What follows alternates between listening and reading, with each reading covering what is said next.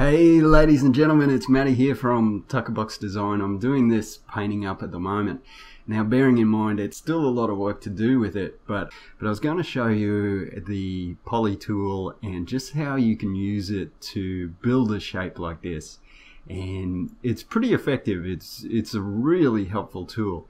So let's get right into it here. So you left click on the lasso tool and hold down the mouse there. Then you go to the poly tool, it's the second one down there, and release there, and you'll get a tool that looks like this. And then after that you can just go in and start creating shapes, any sort of shapes you want to make.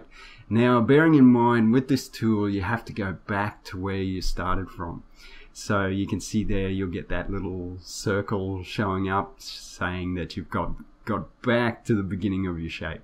From there you can just go for it. You know, you can really just make any shapes you can conceive. Now these shapes I'm doing here are just simple shapes, but the really good thing about this tool is it really shows you how things fit together.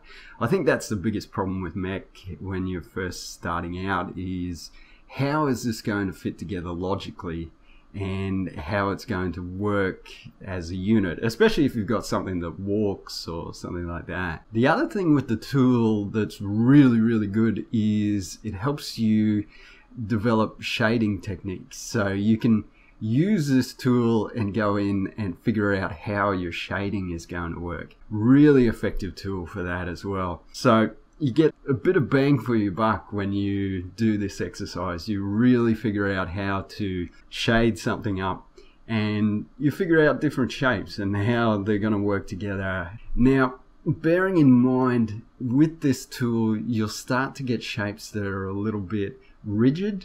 You'll get all these straight lines. This is something you don't want. You want an organic shape. You know, you want curved edges, you want things that fit together in different ways, different things like that. But it's a really awesome way to get up to speed with doing that. I guarantee you, if you just explore shapes just for, you know, it doesn't take very long, and you'll be up to speed on how to put together shapes. And then you can, after that, you can just draw them freehand and just put them in and they'll look really awesome. And you can get more of those curved lines and all that sort of stuff. Now the other thing I'd suggest too is get into some tutorials. I'll do one in the not too distant future here on perspective, like 2-point perspective, 3-point perspective. It's always good to have a bit of a knowledge of how things fit together. As you can see here, with this shape I've made a mistake. You can see how it's receding away, but I've made the two lines sort of diverge from each other. That's not really how a shape is going to look in perspective. If a shape is moving away from you, it's going to be getting smaller. So what you want to remember is, or all you have to remember is, you just have to have those lines converging together instead of diverging out away from each other.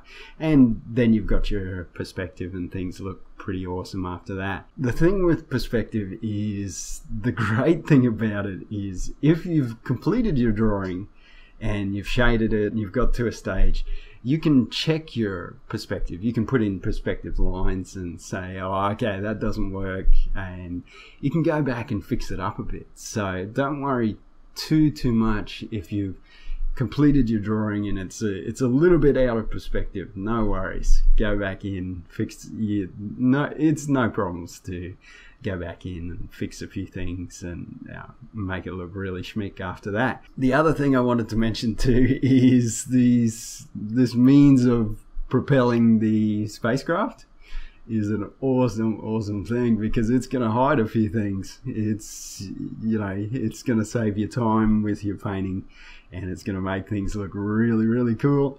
It looks very realistic, and it's yeah you can, there's a few things. I mean, that's covering, what's that covering, like 30% of the painting, 35% of the painting. So yeah, that'll save you a bit of time and get your paintings going really, really quickly.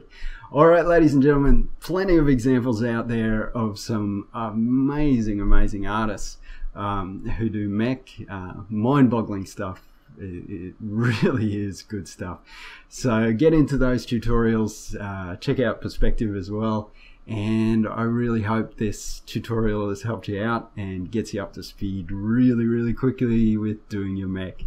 Alright, take care of yourselves and I'll talk to you really soon. See ya.